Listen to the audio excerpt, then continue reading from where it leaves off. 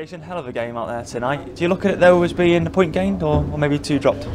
I think in the grand scheme of things, it's got to be a point gained. You know the amount of injuries we had during the game. The first goal wasn't a good one. 2-1. We was a bit edgy, a little bit nervous, but after that, it just seemed like everything started to go against us in terms of injuries. To key players, and we did well to hold on at the end. We have players in different positions, but it's a point.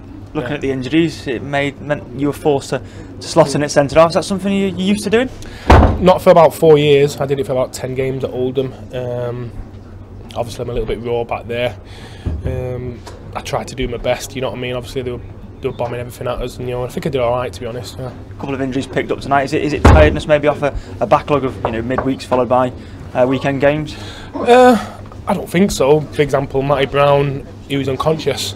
Stuff he can't, and he couldn't carry on.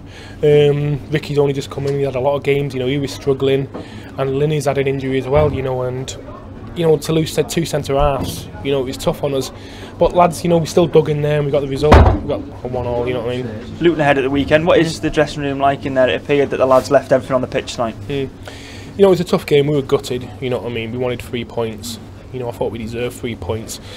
But like you said, it is a point. We're a point safer, you know what I mean? It's still really, really tight down there. But, we're looking forward to the Luton game. Nobody expects us to go there and win. It'll be a big crowd, and hopefully let's go there and express ourselves. A lot of positives to take from tonight as well. With that, you're going 2-0 up. Is there things you can take into the Luton game and look for maybe an upset there? Yeah, definitely. I think been no secret the last couple of games we weren't attacking very well.